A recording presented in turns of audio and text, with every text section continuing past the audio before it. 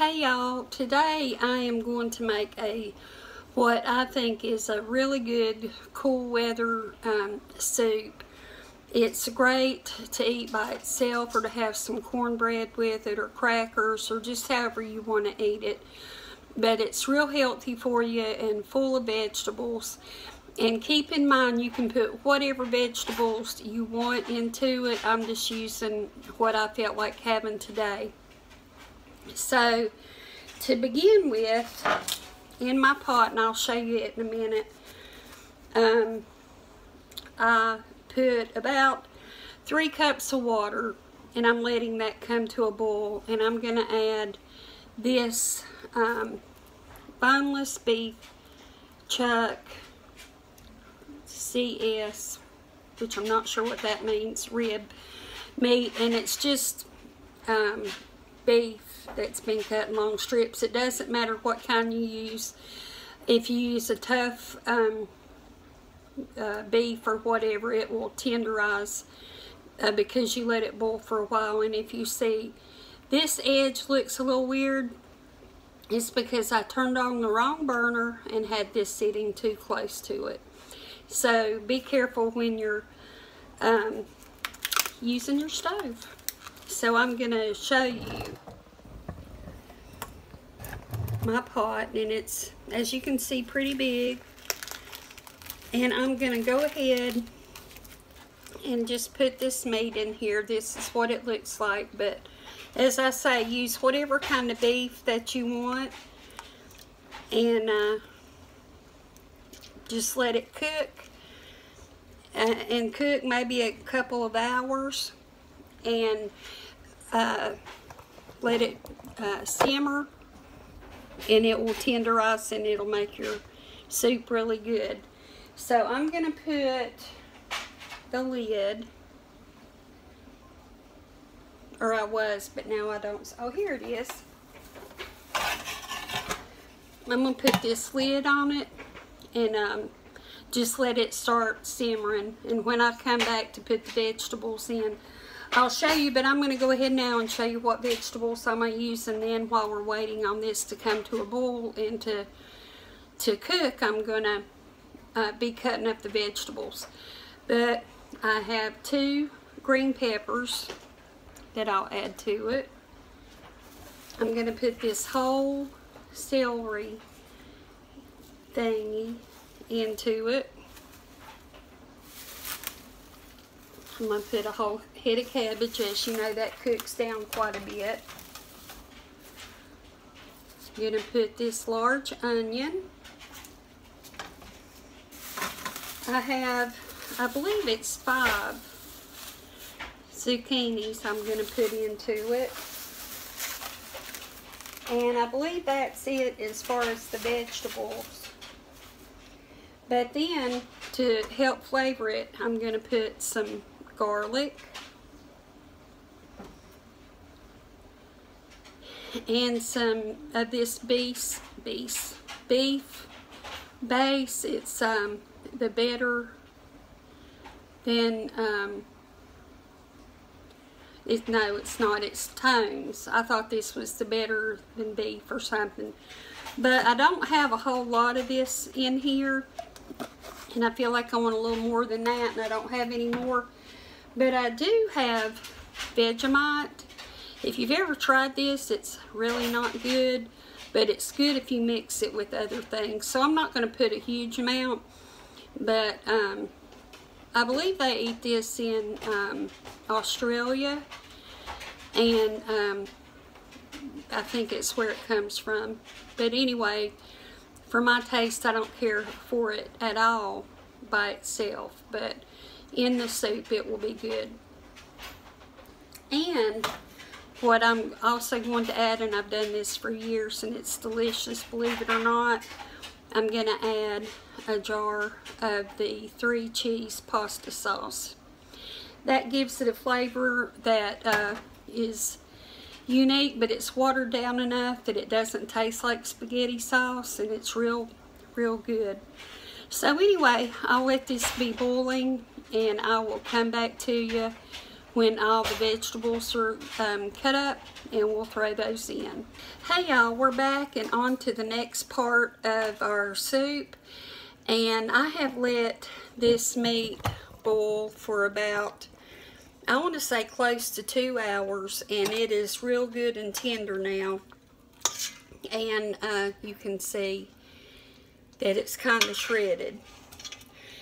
So it boiled down some too. There's probably 2 cups of water.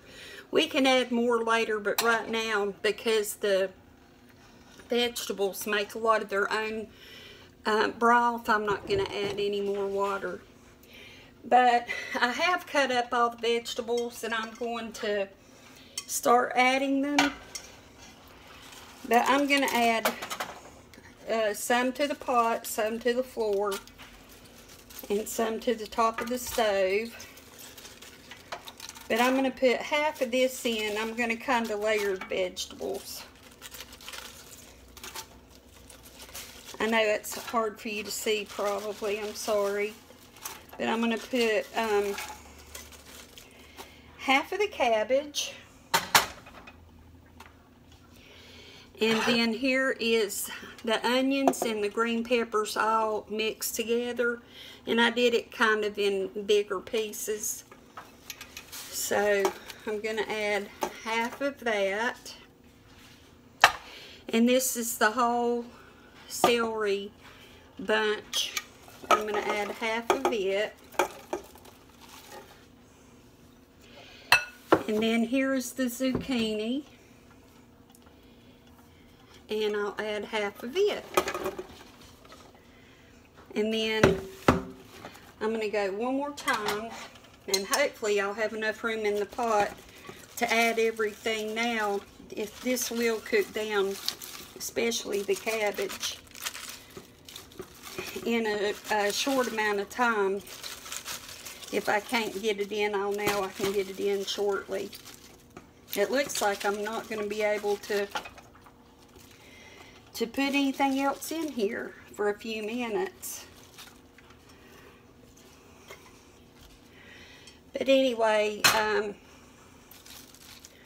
that is it for the moment. That's all that it's going to hold. And I'm going to put the top on this, and I'm going to turn the heat up some. And I will go ahead and add the rest of the vegetables as I can. And let me go ahead and put the other things in it. Sorry, I just about forgot. This is the beef base, and I don't have much in there. But I'm going to go ahead and scrape out what I can.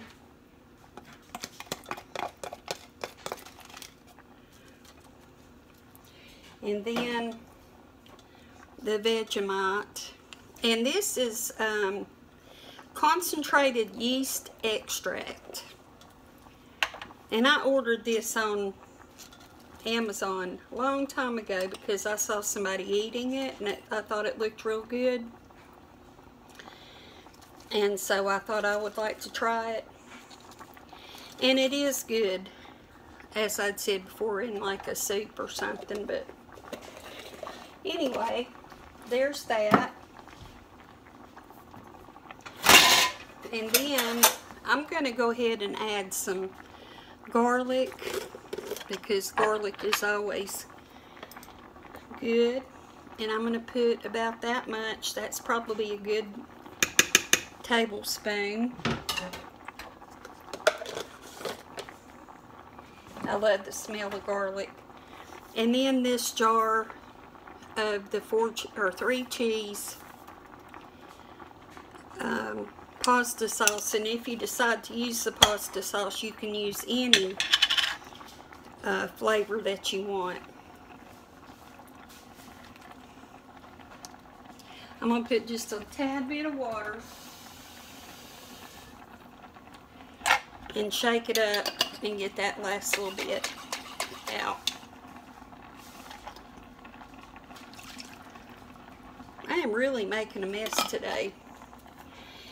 So that is it until I add the rest of my vegetables. And I will do that, and I'm going to let it cook until it's nice and all the vegetables soft. And then we'll come back and have a look and have a taste. Welcome back, y'all, and the soup is done. It smells fantastic. I haven't tasted it because I wanted to get a first impression in front of y'all, but I'm going to show you. This is what it looks like in the pot, and I don't think the light is that good, but this is what it looks like. And it cooked for probably an hour and a half. Everything's soft. A couple of the vegetables still might have a tiny bit of crunch to them, but that's fine. That's no problem. I went ahead and got me a bowl so it could be cooling a little bit so it wouldn't burn my mouth when I tasted it. But I'm going to go ahead and give it a try.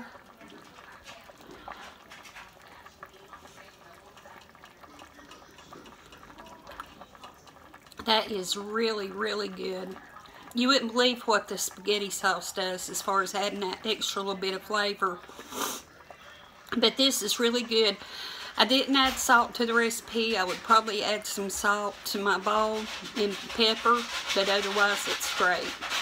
Simple to make and very healthy, and good for these cold nights. So I appreciate you watching. Take care. Have a good day, and I will see you soon. Bye-bye.